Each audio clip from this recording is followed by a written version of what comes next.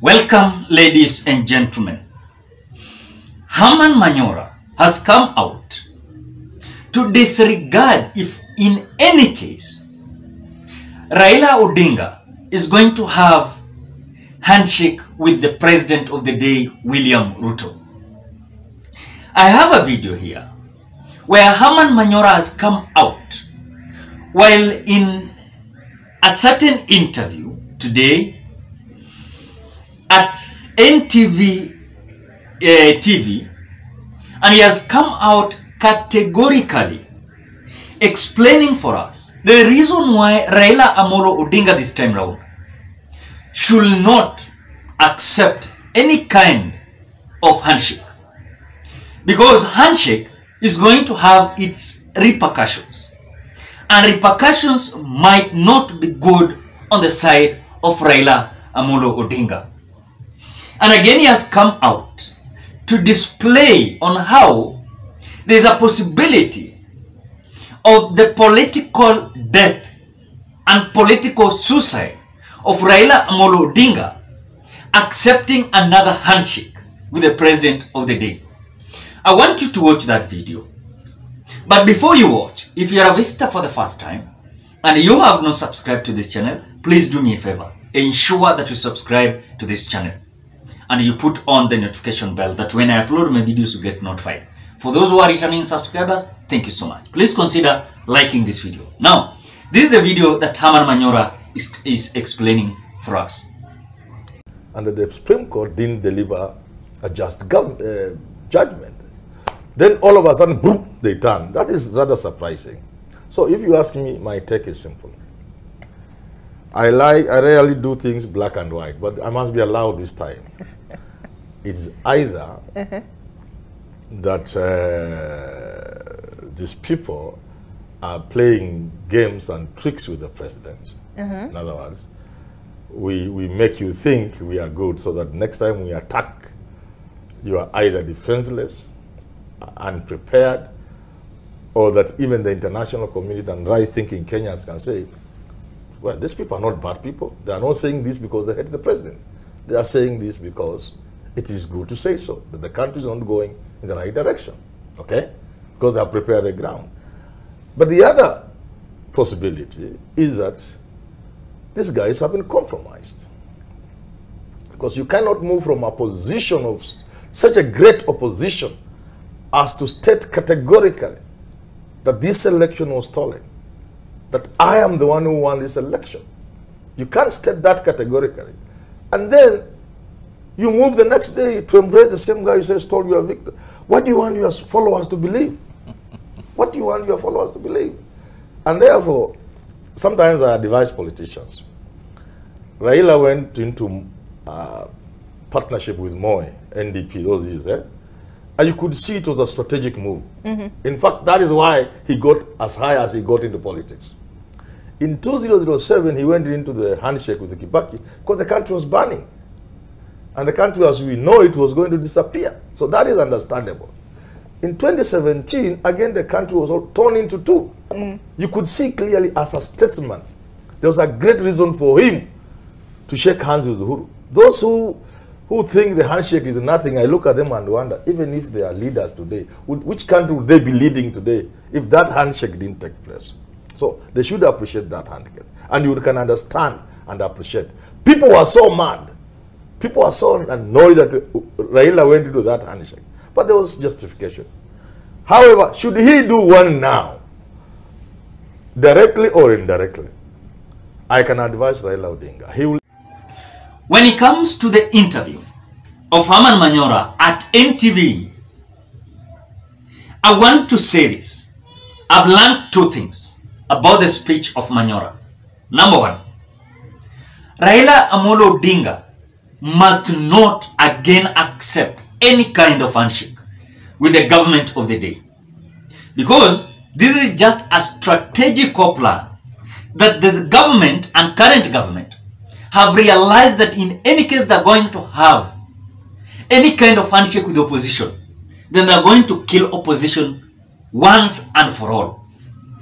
Number two, Herman Manyora has come out to say that maybe the reception in Nyanza region did not entails that there is a possibility of handshake between Raila Odinga and William Ruto. But it is like something that it is a strategical plan towards Raila Amolo Odinga's team.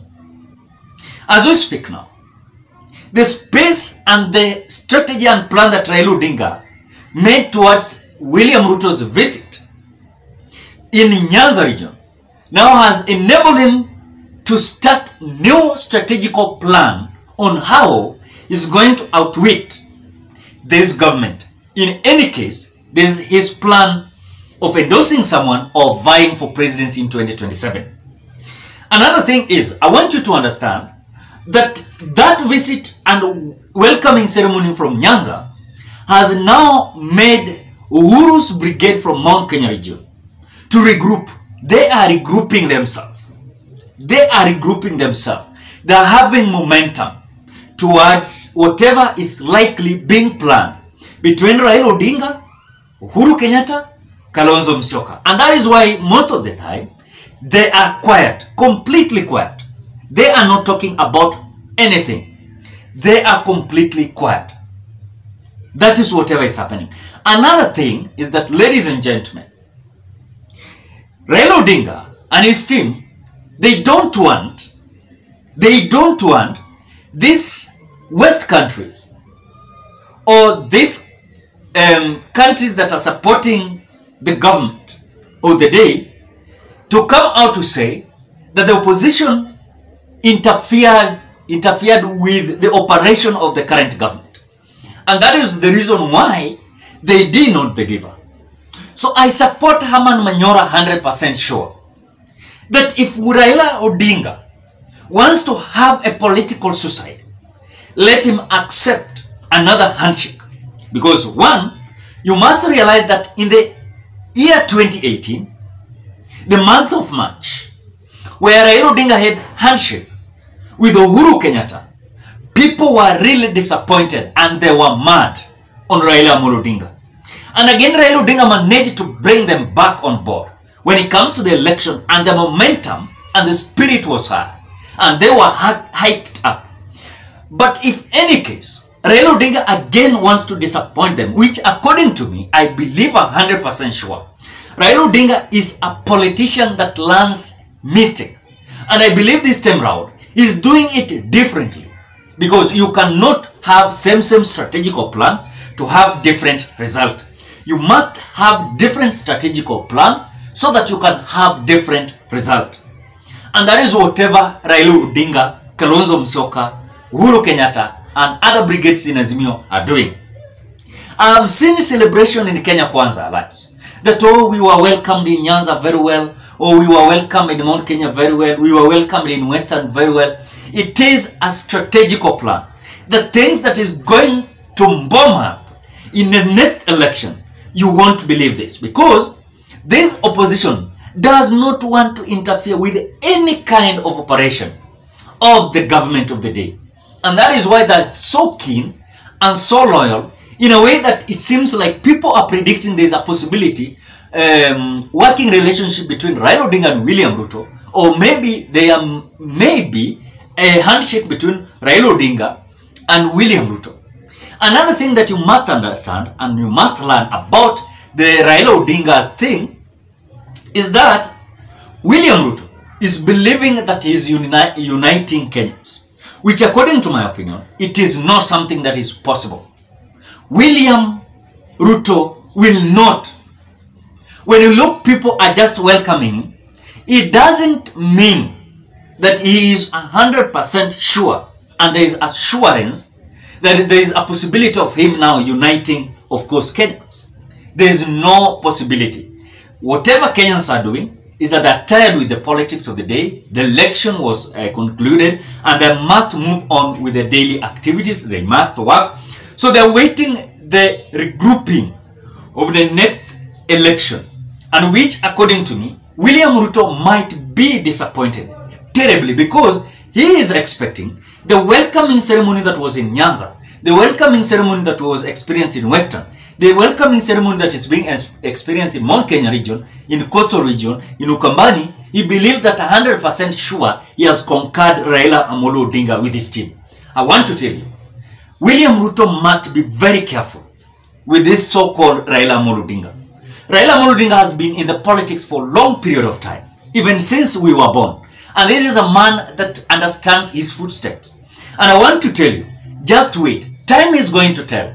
And William Ruto might not believe because he's celebrating that things is okay.